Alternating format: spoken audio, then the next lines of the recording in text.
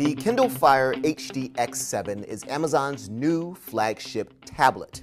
It costs $229 for 16 gigabytes of storage, $269 for 32 gigabytes, and there's a 64 gigabyte option for $309. The HDX is smaller, thinner, and lighter than the company's previous 7-incher and has a 1920 by 1200 resolution screen. Both the power button and volume rocker have been moved to the back, and while the buttons are easier to find and press compared to the previous Fire, having them on the back takes a little getting used to.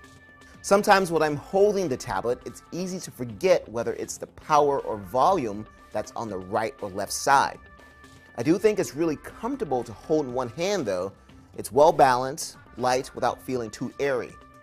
There's a micro USB port and a headphone jack, but the micro HDMI port from the previous Fire is gone. There's a front-facing camera, but no back camera. The new version of the Fire OS is more a refinement over last year's than something completely new.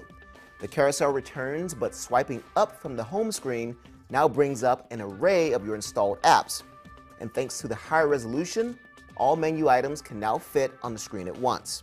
The web experience has finally been fixed, now feels fast, without the bugs and sluggishness that plagued previous iterations. Also, email and calendar apps have received some small but useful interface improvements. Managing your storage is now a lot easier as items can be found by type and deleted on the fly. And while we're on the subject, 16 gigabytes of storage, about 10 gigabytes effectively, is fast becoming too small if you want to store HD content. The 1080p version of The Avengers would not fit on the tablet, even with no additional apps or content installed. I instead had to settle for the 720p or standard def version. Mayday is Amazon's new customer service feature for Kindle Fire owners.